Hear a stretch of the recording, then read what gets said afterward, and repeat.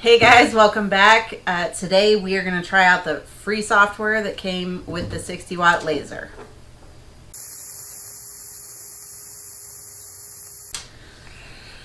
Alright, so when we got this laser, it did come with a USB drive in it that had some software on it. That software is called RDWorks.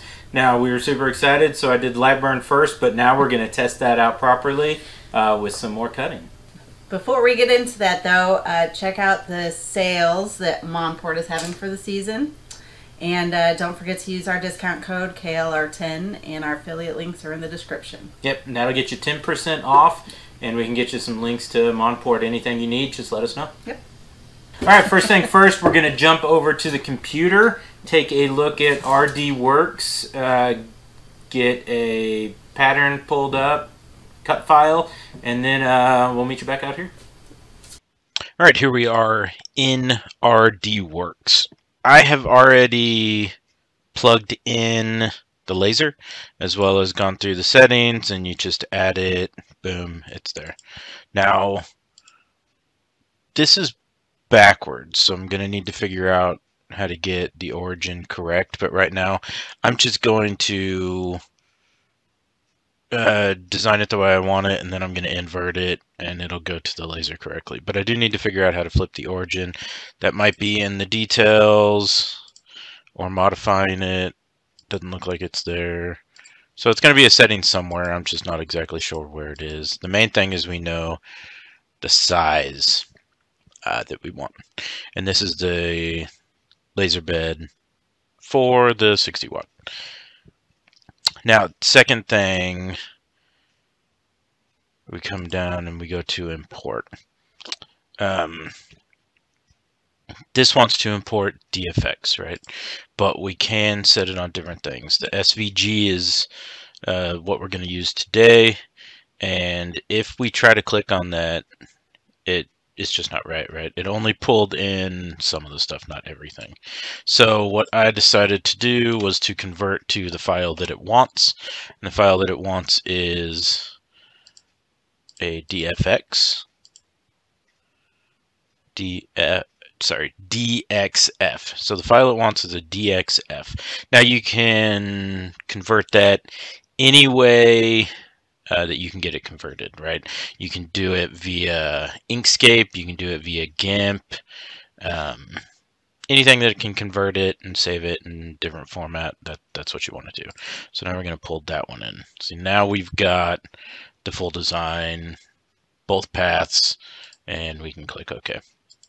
And you can see there's a blue path, there's a black path. So the black is cut, and the blue is just going to be like an engrave or lighter path. So we don't want to really do a scan in kind of engraving because that would take forever. So we'll just do like an outline or a line, however we can go. Most likely it's just laser cut at a lower percentage. Now the piece of wood that I have is slightly larger than it looks like what these hands are going to be.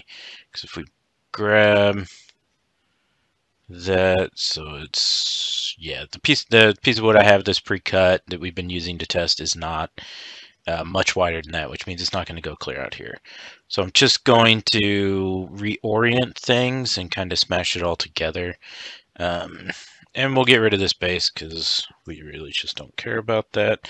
It looks like it's either meant to be to go like on top of this platform or to go under this platform. I'm not really sure which one, but either way, we're just going to get rid of it. So we'll zoom in and we will select these two lines and delete that. Okay. Now, what I'm doing is I'm shift clicking, and that gives us all three. What we want to do on this one is rotate it. The only place I've found is this right here. There's no like just quick 90 degrees, so we're going to tap it in. And while we're here, we're going to move it up and over. So we want to get it pretty snugged up to the body without going, you know, over it. So a little bit sticking out should be fun. Next one is I'm actually going to move the nose and the shoes. What I want to do is I want to put the hat here. I'm actually going to flip it upside down so that it fits in kind of this triangle right here, and then we will move the shoes and the nose down. So we can just grab these, move them down. And again, I'm doing all of this with shift click so that it keeps the lines exactly where we want them. This one's going to be a little bit trickier. So if we go this way, it doesn't even get the outside. But can we shift click off? Okay, we can. So we're going to shift click off of those few and then shift click onto the hat. All right, we've got everything and we're not moving anything extra. So now we can put it over here. This one's going to be a 180-degree flip. And then we're just going to bring it in as close as we can. The piece of wood does go clear top to bottom, so we can use that fully, and it's just getting it as close to these hands as possible. And that looks pretty good. Okay, here are the parameters for each layer. This one is the engraving path, so for speed, we're going to leave it at 100. That's what we've been doing engraving on. It works great, and we're going to do 30%, so that's what we like there. Now for the black outline. This is actually cutting, and we don't want 100. Our last cut was at 30, and that worked great. And 50%. Okay, so it looks like we have to set the max first. You can't set the minimum above the max. And I know that I had to run it 2 passes to get a clean cut. So what we're going to do is we're going to go ahead and jump it up to 60. And we will save that. So both of those are saved. Now, the only other thing that I'm looking at that I'd like to change is actually these down here. So we know that these are going to be where the feet stand, and that means that if we cut them the way that they are just built in, it's not going to fit. So we need to do some sort of offset. So I'm going to create a new layer. I highlight those and then I select red, and now we've got a new laser up here. This is it. What it did is it copied the settings from the black layer down. So it's probably how RD works. Is built in, so it just copies the last layer when you add a new layer. We're cutting, so we want these correct. Now, I did have to go reading to figure out exactly where the offset is, and it is in here. So it's enable compensation, right? So what I found is that RDWorks defaults to lasering directly on the line. It doesn't do the outside, it doesn't do the inside, and then you can set compensation here. And from our kerf testing, 0.11 was the one that was the best, so we're going to start with that and see how that goes. Now all we need to do is save the file so you've got it, and then get the machine plugged in so that we can do some tests. So back out here, program's all ready to go. First thing I'm going to do is turn on the laser and download it to the laser. So got emergency off. All right. So in the software, if we come over here, we've got start, pause, continue, stop, save, all these kind of things. So we could run it all from here, but I want to get it into the laser so that I can see exactly what's going on, framing and all that. Now, I couldn't find framing inside RDWorks, so if you know where it is, let me know. For now, we're going to do it this way. So I hit download. You can put in whatever name you want it to be. It's just RDWorks right now because it's a test file. And I hit OK. All right, it is successful, so now we should be able to see it in the files. All right, on the controller here, files. All right, RDWorks is there now, and we see the pattern. So we've got what we want. We can hit enter. Boom, so now we've got it up there. It's got all of our settings and the different lasers. These are kind of guesses. I'm not exactly sure what this is going to do compared to Lightburn. Other software we've used are always just a little bit different, so we'll figure out this one. Kind of guessed where the board's going to go, but I'm going to frame it and make sure. So let's hit that.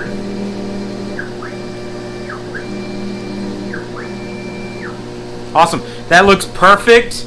So we'll go ahead, close the laser up, get the exhaust fan on. Do not forget your glasses. Now we can hit start.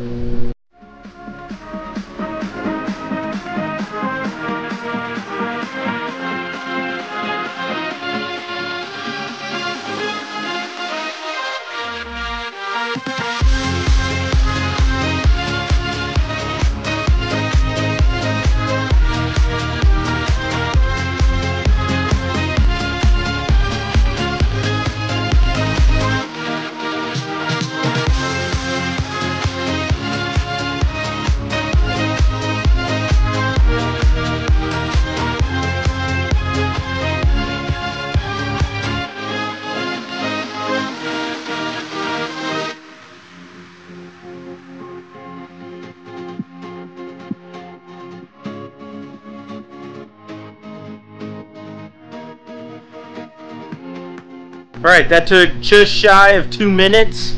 Let's take a look at it. There's parts of it I'm not super maybe happy with is the right word, but I'll show you. It's hard to tell while it's going, but I'm not sure that these are quite dark enough, and it is definitely not burned through. So without moving this, I'm just going to turn it on and run the exact same thing again. This time as I was watching it, I could see pieces falling out as it was cutting it, so we're definitely should be good. Maybe just a little hang up on the hat. Yeah, just this itty bitty little piece didn't fully cut through. That could be glue, that could be a knot. That's probably the wood and not your laser. Alright, now we have all our parts. This is a layered piece, so let's see how it fits.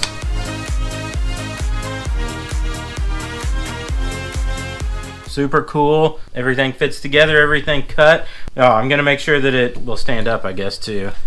Extra pieces. Oh yeah, that's gonna fit real snug. Oh, stands up. What we're gonna do, we're gonna paint all of these.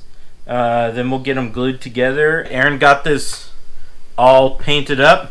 I'm going to use some CA glue, and I'm not going to activate it because I just want to be able to maybe slide it around a little bit to get it in place. But I'm going to start with the hat. That one looks like it's probably the easiest, and we'll do the rest after that.